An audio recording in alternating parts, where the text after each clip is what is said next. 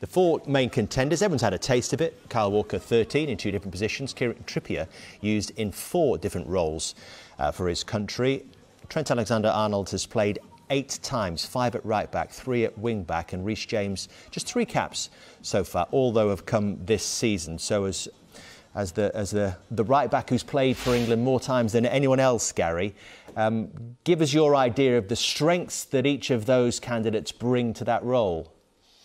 If we were picking it off just who is the most talented player, Alexander-Arnold would go straight in the team. He's absolutely exceptional, and his attacking stats, to be fair, if you look at them, you know, he's absolutely brilliant in terms of his passes into the final third. You know, he creates loads of chances, as Carragher said. His assists are off the scale. He's an exceptional player going forward. So this is the most talented player, the best going forward in the squad. At the other end of the scale, what you've got over here is probably the best one-on-one defender. You know, he's like a leech, Wan-Bissaka. However, what I would say is about those two, if you're playing against Liverpool, there is probably an element of the team talk, the opposition's team talk being attack Trent. And if you're playing against Manchester United, there'll be an element of let's leave Wan-Bissaka on the ball. In fact, you can see it. Teams are leaving him on the ball because he's weak on the ball. What you've got in the middle are, I suppose, more balance, more experience. He's the best probably defender in terms of defensively and going forward and pace and experience. So he's the one that Gareth Southgate will trust the most, Kyle Walker. He does make mistakes, but we all make mistakes. But he has become someone who can play right centre-back, right back in a back four. He's the most valuable to Gareth Southgate because he does change between those 2 systems, and I think he is an absolute must that he'll go in the summer. Trippier is an interesting one. So where Trippier fits in, I think he's brilliant on set-piece delivery. I think he served Gareth Southgate well. He's played in a tournament before and got experience. I think he understands the wing-back role, right wing-back role, better than the others. And he's got England to a World Cup semi-final. So to me, they're his strengths. And he's playing now at Atletico Madrid under a fantastic manager who usually has a great defensive way of playing. James is an interesting one in the sense that really talented. I like him a lot. He's got a bit more physical attribute than Alexander-Arnold. I don't think he's quite got the delivery of Alexander-Arnold, even though he's got a great delivery. I think he's probably more suited to being a better defender because I think he can get his arm across, he's stronger, he might be bigger at the back post.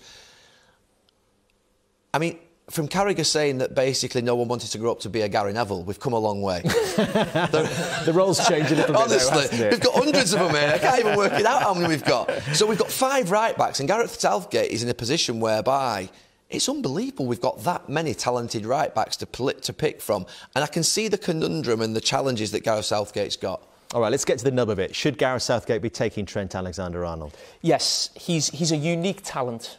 He's not the same as any other fullback. And I talk about, I've seen before, most fullbacks, even the attacking ones you've mentioned there, the greatest ones going forward, it's up and down in a straight line. He's a playmaker. You can talk about maybe players coming up against him, but his own players in that team, Harry Kane, Raheem Sterling, whoever else is on that back post, they will want that man on the ball in that position more than anybody else in this country. So that was the Nations League final playoff, wasn't it? That was in Portugal, and we were at Porto for the final, and that was the playoff for the semi-final, which you were at. So you've seen that performance. You've seen Trent Alexander do that in an England shirt. So why would Gareth Southgate not be including him? I don't think he will include him. I think that leaving him out in the March, April friendlies are a precursor to leaving him out in the summer. I don't think he would have just dropped that bomb. So I think he's getting everyone used to the fact that this incredible talent is maybe not going to a tournament. Unless Walker gets injured or Trippier gets injured or James gets injured, etc.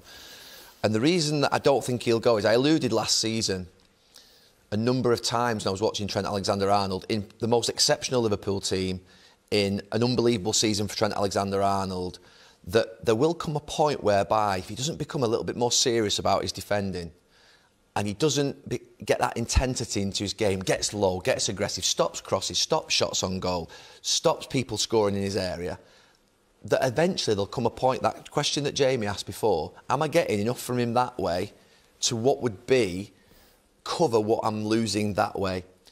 And Gareth, I have to say, I trust him implicitly with this England squad. I trust him implicitly for a number of reasons.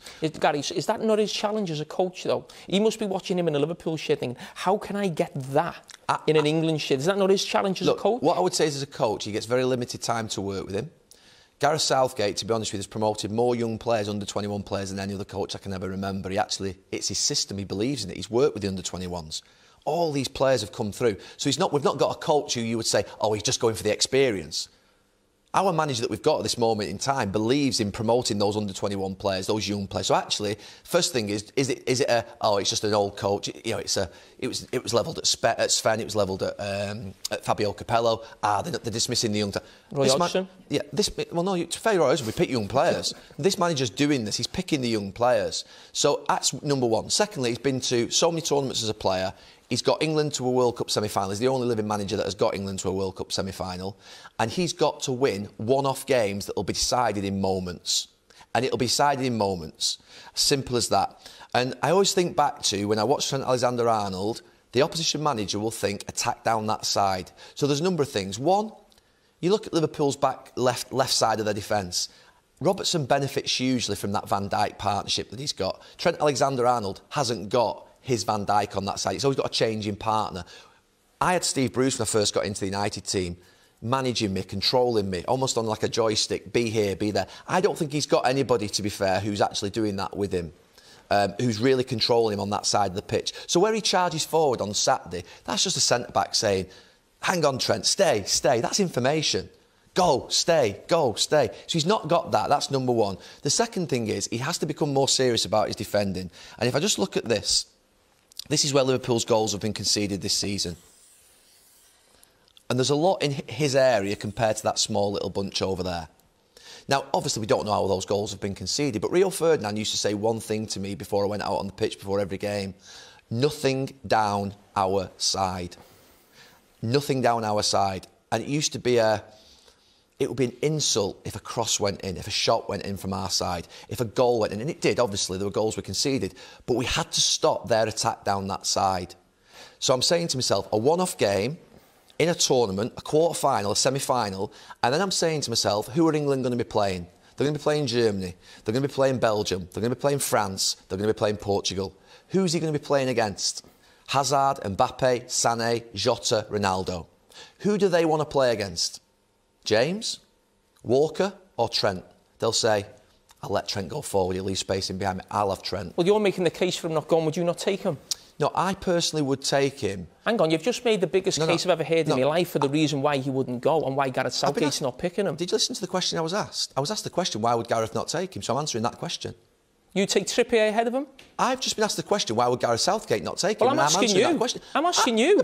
You're a right back. Let me finish the answer to the first question. We might not have time. So that's the big question. What would you do? Forget Gareth Southgate. My point is, I'm thinking if he's playing against Mbappe, Hazard, Sané and Ronaldo or Jota in a semi-final of a tournament this summer, who does Gareth Southgate want out on that pitch? Who does Gary Neville want? I've been asked a different question. We'll come to that one. Oh, honestly. Give me a break. I think the reason he won't take him is because he's there to win a tournament, and I think he'll trust the players that are like Walker, Trippier in a back three or the wing back, maybe James because he's got more power and strength to handle an Mbappe or Ronaldo, and I don't think he will take him.